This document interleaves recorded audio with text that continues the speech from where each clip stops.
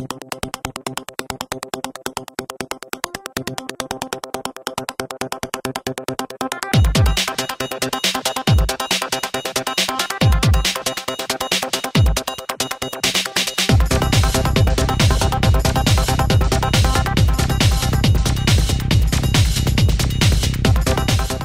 know, there's a complex, but I think a very genuine, caring person sort of behind all this. I first met Mr. Murdock 20 years ago.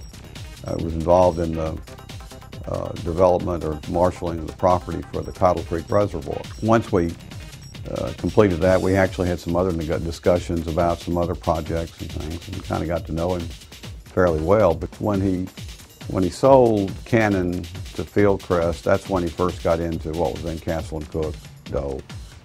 And he was looking to move some plants to the East Coast for his processing operation. The Dole plant was a huge investment in our community. They've invested more than $60 million. They have currently over 600 employees, and they manufacture bag salads typically sold in grocery stores. It's been a great addition to the community. In the tough economic times, most employers, especially manufacturers, have had to cut back. They're one of the few manufacturers you'll find that's actually still doing as well as they were, and they've actually met and exceeded all the expectations that we had. Dole's been a great corporate citizen. They participated as a significant investor in our private economic development efforts. They've worked to help us recruit new companies to the area, and they've been a participant in the chamber.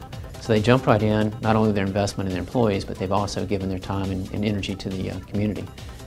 I think the corporate citizenship is a reflection of Mr. Murdock and Castle and Cook and what they've done not only in our county but certainly in the state. They've brought obviously a lot of attention and investment to North Carolina, and I think it's a reflection on Mr. Murdock. He came to visit the site to make sure that it would work and was involved in part of the site selection process. And I think his interest in North Carolina is carried through in many ways, including of the support of our organization and of things in the community. Mr. Murdock has been involved in trying to have more products grown locally, carrots, cabbage, lettuce, that can be sent to the facility. And I think his personal efforts have had a big impact on agriculture in North Carolina. It presents a selling opportunity that North Carolina really hadn't seen before. And we hope that in the future, as people eat more Dole salads, they'll expand the facility, because there is ample room to do it, and there are some plans, long-range plans, to expand the facility.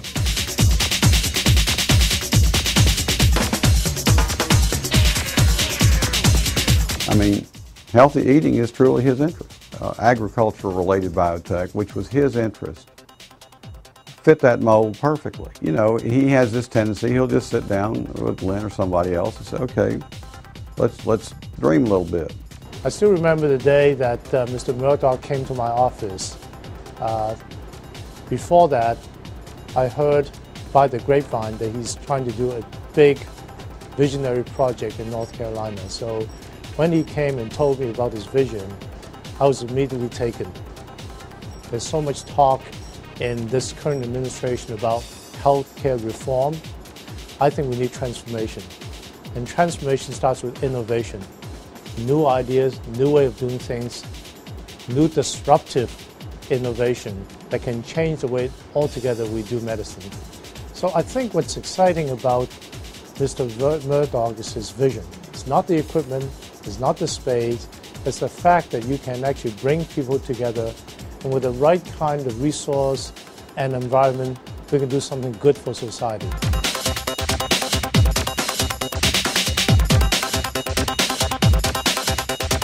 When we realized that we'd have this magnificent core laboratory in which we could do our one-off experiments here, it just became a natural fit for us to build our facility near this campus, near this laboratory in particular, and also the collaborations with Duke University and the UNC university systems. It was just a perfect fit for what we needed to do. Having anchor facilities like this just validates our decision of why we're in this state. It not only will we grow the people that we have working in this part of the state, but it will allow us to have a research hub and the storage facility here. So as the campus grows, our role here will grow. Community colleges are a fantastic place for us to find laboratory technicians, and the program that's going on with the Rowan Cabarrus Community College to train people in biotechnology will be an ideal place for us to find candidates to work at our facilities. The issue is transition, and taking advantage of what's there and moving forward in some rational, reasonable way that uses the abilities or the potential abilities of the folks who are there.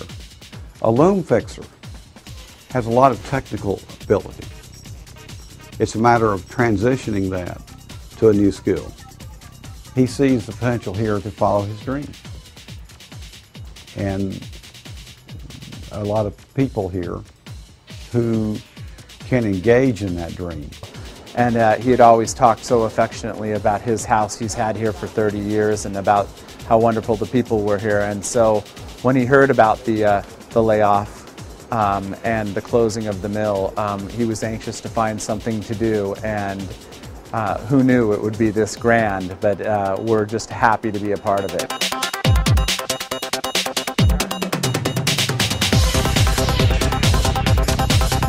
I want to congratulate Mr. Murdock for getting this award. I think he richly deserves all the accolades, but he's been such an inspiring figure for everybody, so I think this award is well deserved.